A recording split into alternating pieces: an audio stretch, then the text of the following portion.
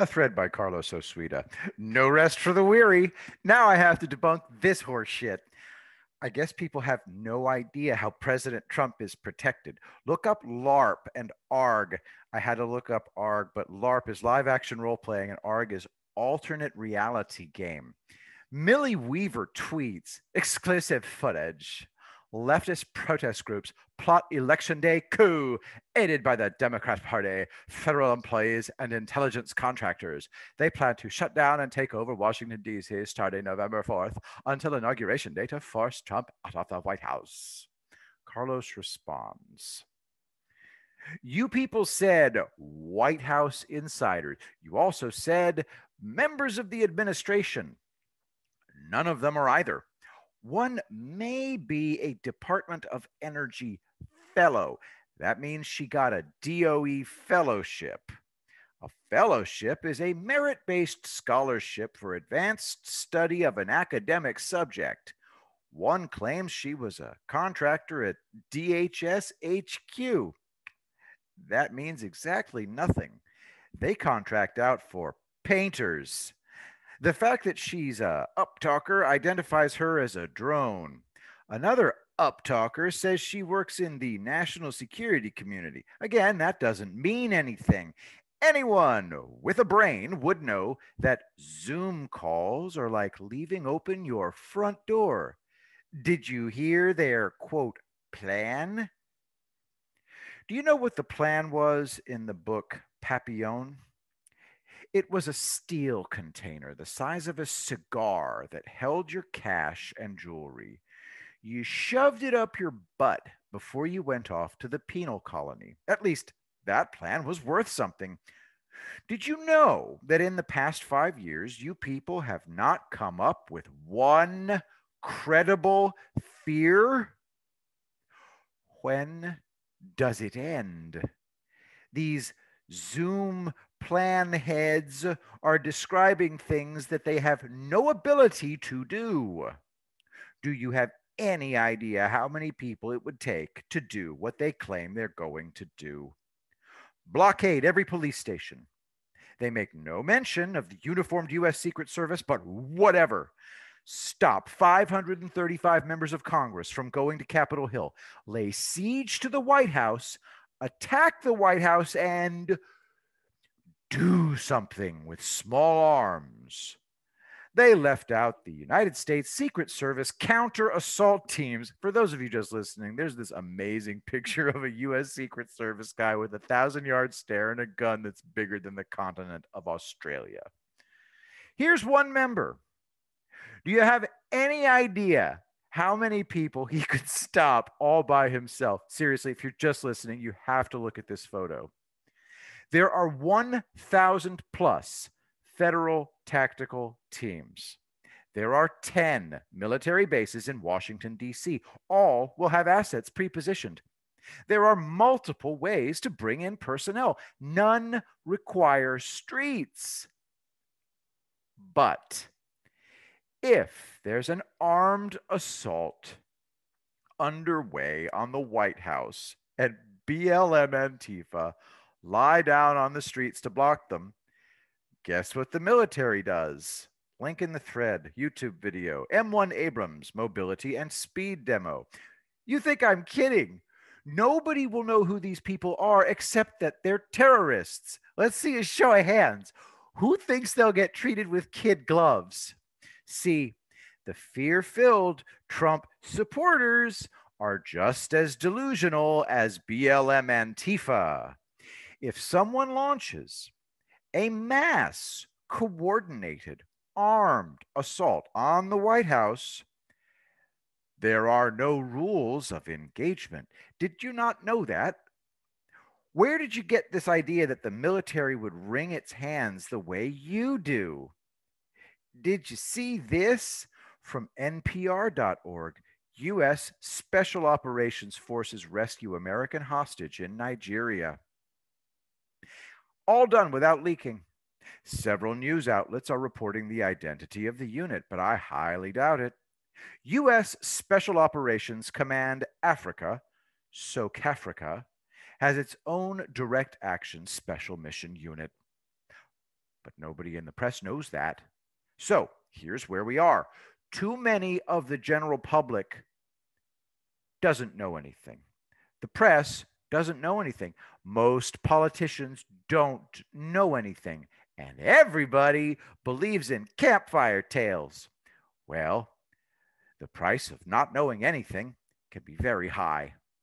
Today, firearms are not a deterrent. Shoot me, bitch, shoot me, shoot me. And yet, when they get shot, they scream like colicky babies. Why is that? Because they didn't know it would hurt. I didn't see this movie, but this is what people think happens when you get shot. Link in the thread, Ballad of Buster Scruggs, saloon scene. I'm sure it's just a flesh wound is probably included in the scene. I can tell you from firsthand experience that when a person is shot fatally in the head, their knees give out, they drop straight down, and they either fall on their back or on their face. That movie is entertainment for those who don't find it insufferable. But now, way too many people are lost in full-time fantasy. How many times have you heard the term flesh wound? Well, if you get shot in any of your extremities, it'll be a medical miracle if you escape without permanent damage. The flesh on your arms is muscle. In movies, they tie a handkerchief around it and are fine. In real life, your arm stops working because the purpose of muscle is to use your arm. Am I getting through to you? When the muscle is damaged, your limb becomes defective. And God help you if it hits bone, because your bone will shatter. Watch this trailer. The 7-Up's official trailer, 1973, link in the thread. This is Richard Lynch. He played only villains, and he was horrifying. Lynch was a hopeless drug addict who set himself on fire in Central Park at the age of 27. He got third-degree burns over 70% of his body, including his face. But he made a vow that if he survived, he'd turn his life around. He did. And he did. He became a first-rate actor based on his scarred face, and he became a professional jazz musician, a multi-instrumentalist, saxophone, guitar, piano, and flute. He decided to become a dual Irish-American citizen and lived to be 72. By all accounts, he was the nicest, most grateful person in the world. Hideous for pretend, wonderful for real. The notorious coke sniffing scene in Invasion USA is one for the books. If you watch it, be prepared to never forget it. Horrendous. See how it works? Movies and TV aren't real. Social media isn't real. This coup is not real. All that's real is Donald Trump's inevitable landslide victory, which I've been predicting for years. After the last Trump election victory, the terror started. For some of you, it'll never end. Guess what? You're in hell. Seriously, a hell of your own choosing. All hell is voluntary. Think about what you're afraid of. It's pitiful.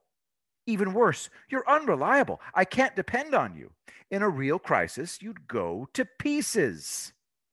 Imagine that as your epitaph. I was unreliable. Addendum. I see that I did not, in fact, reach a lot of you. Okay, check this out. The video is totally screwed up. It'll freeze and go into reverse a few times. Link in the thread. Watch live. President Trump in Bangor, Maine. See the guy next to Trump? Tactical gloves. He's got an FN P90 under his jacket. Those U.S. Secret Service agents are the most heavily armored men and women I've ever seen. That's why they look like they have big bellies. It's armor. The tactics have changed.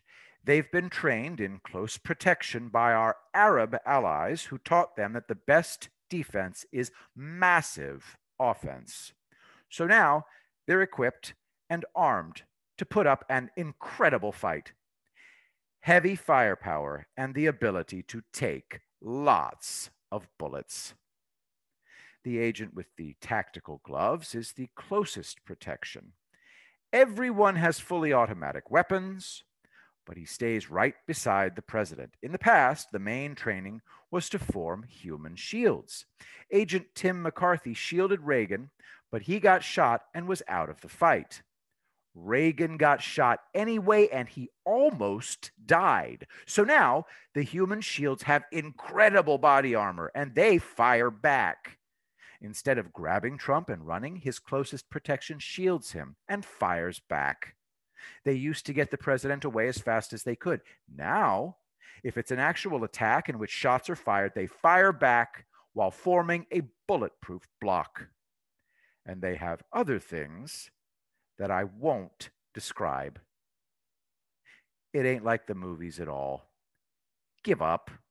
I know a lot more about this than you do. As hard as you try, I can always prove that Trump is safe. So stop blubbering